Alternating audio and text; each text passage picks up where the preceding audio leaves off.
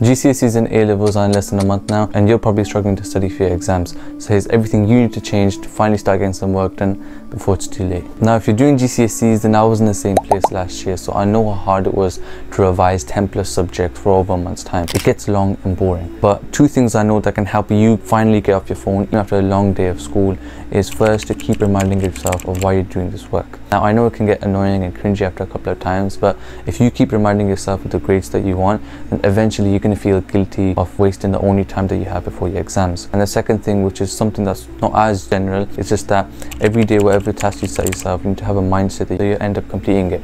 So let's say you set yourself like hours worth of time to complete a chapter, but instead you wasted 2 hours watching a show. If you have this mindset, then you'll still push towards the end of the day and finish it no matter what, even if it means getting late towards the night. Now, with only a few weeks left before the final exams start, it'd be a pretty bad mistake if you started making or even finishing off notes for the content of any subject, no matter how important you think that subject is, like let's say biology or history or whatever. And instead, the type of notes that would be better are the notes that you make after doing exam questions. Because trust me, everyone that you know in your year, they've already started past paper questions. So stop thinking about the notes you make for your content, and instead, let's say there's a chapter that you haven't covered in terms of content. I want you to instead pull up all the past paper questions you can find for that chapter and do all of them. And so after doing them, any points you miss out or get wrong, make notes on them. And naturally, the points that you see that are new to you, you're obviously going to have to flick through your textbook.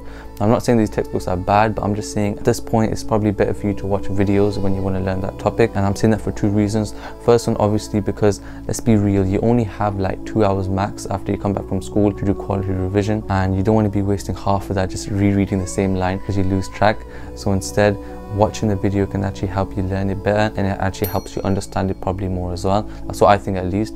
Because remember, you only have a limited amount of time, so the faster you finish the content and quicker you get onto exam questions, the better. But then again, I don't want this like to seem like the end of the world, like, because I don't also want you to get too stressed and start overthinking that you don't have enough time left, because that can also put you off your revision. Because you also got to remember the weeks you have during your exams, most people start revising and also switch up as well.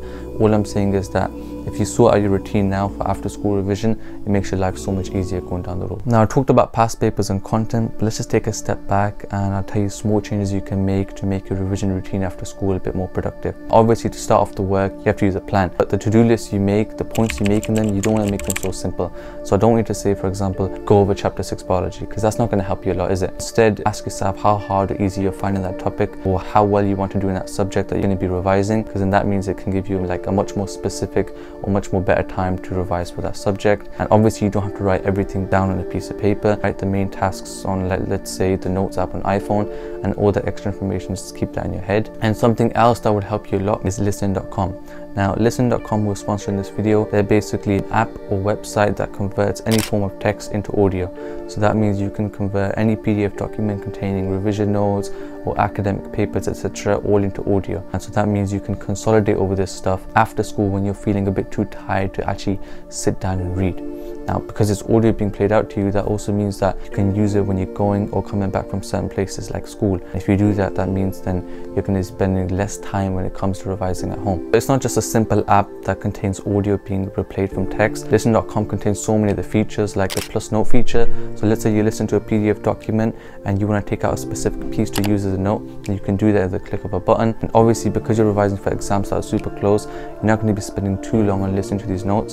And so listen.com helps you out with that, because it can automatically detect all the chapters that you're listening to, and so you can skip to the parts you need, and it also shows the length of time. If you're interested in making your revision much more efficient for these exams, then click the link in the description to start using listen.com now. Now, just before I finish off, I also wanted to say the point of this video was that I was going to give you tips for revising after school. If you are in sixth form and you get study periods, and making good use of them will actually help you a lot. So, you know, doing simple stuff like homework can help you save so much more time, because homework isn't the most important thing when it comes to revising for your end of years. Or you could just get straight onto the revision as well, if that also helps. And that's basically it for this video. I know it's not the most detailed video, but I thought big exams are coming up, so I'll make a video for you guys. If you do like the video, then leave a like and subscribe. Comment down below any videos that you want me to make, because I'm kind of struggling with the video ideas.